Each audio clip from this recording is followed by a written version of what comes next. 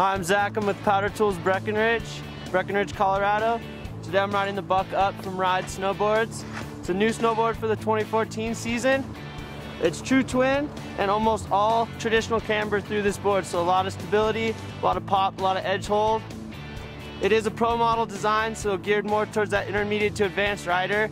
Anyone that's trying to really step up their game in the park would be a good suit, and it could also really perform anywhere on the mountain.